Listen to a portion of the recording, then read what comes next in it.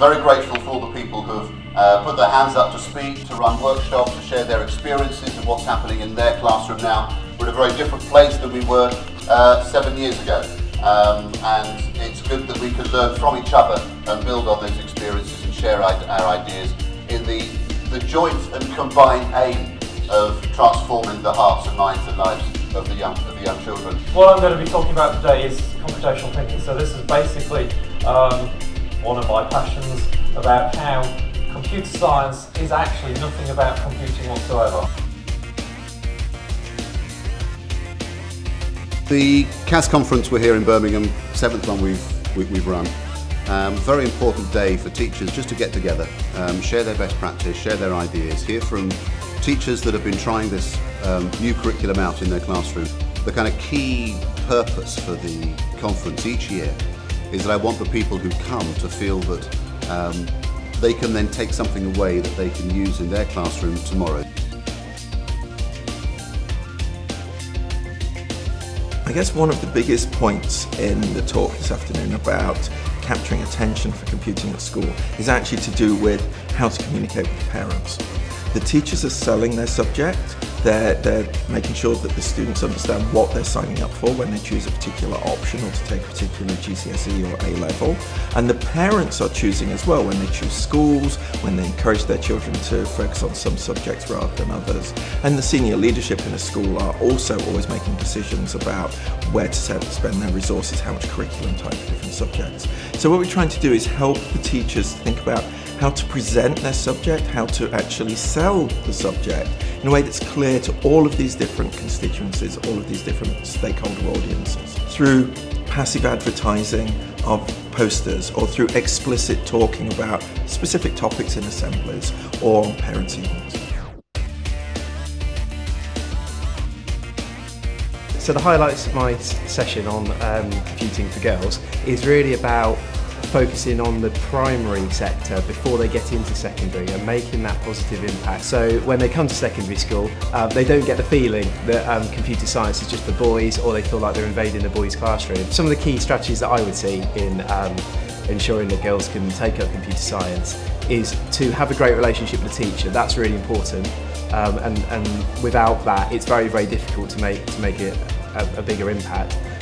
Unplugged activities, moving away from the computer, but more importantly some kind of contextual learning where we're dealing with real life issues, how to help society, how to help people, and talking about computing in that concept rather than about profitability or gaming. This morning I showed a classroom of teachers a lot of the new features in Codio, how they could administer their classes, how they can use the new course content that we've created, and also a couple of brand new things that we've just released, such as Crunch, which is a really cool web-based replacement for Little Man Computer, a flow charting plugin that we've built and added, and also a lexicon feature which lets students look up keywords or any part of a programming language that they might be new to.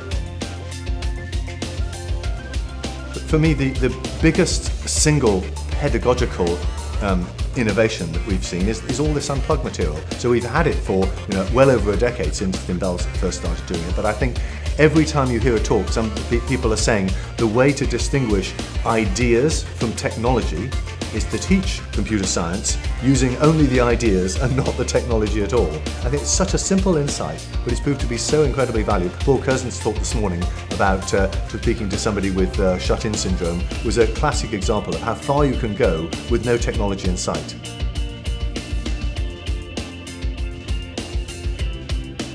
The BBC Microbit is a small programmable device that was announced by our Director General in March of this year. It's going to be a gift to 1 million kids in the autumn of this year. Its idea is to get kids programming again. It's to get them to think about how devices work. What do you write? How do you program something? How do you program a small device to do the things that you want it to do? This is the prototype. This is what we showed, the prototype, small programmable device. We see it very much as a sort of first step in writing programs for devices. This is coming, and that the kids who are 10, 11, 12, 13 now need to be prepared for this revolution. They will be the creators of that revolution, not the consumers of it. I've had a fantastic day, and it's actually been my first CAS conference. I came with a team, but Paul Curzon was inspirational.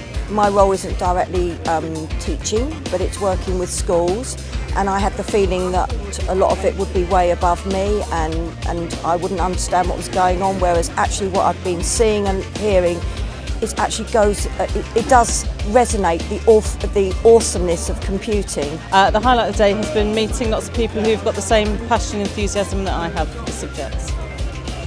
For me, I wanted to specialise a little bit in robotics. I have found one of the sessions is called Co-Space Rescue. It ticks all the boxes for me. The talk by Peter Dickman on capturing attention for computer science. I need to really plug that in my school within the student body, the parent body, the SMT, and it really got me thinking there, and I'm going to follow him and try and get some more ideas. I think the most interesting for me was the using the Minecraft within Raspberry Pi, because that's something I'm going to be looking at using with the after school club in my first year of teaching. I think everybody should join CAS. It is the epicenter of the community that's making all this happen, and there's a tremendous amount of support we get. Go to your local hub and engage with your colleagues who are doing this locally. Merely by talking to your friends, you will generate enthusiasm and ideas that is very hard to do when you're on your own. The learning curve is steep. We know that, we've always known it would be, but the teachers are coping, the support is there for them, and seeing that embodied in the discussions in the hallways and in the meetings that are going on today, it's just spectacular. I'm just really pleased it's going so much better than we would have guessed 5 or 6 years ago.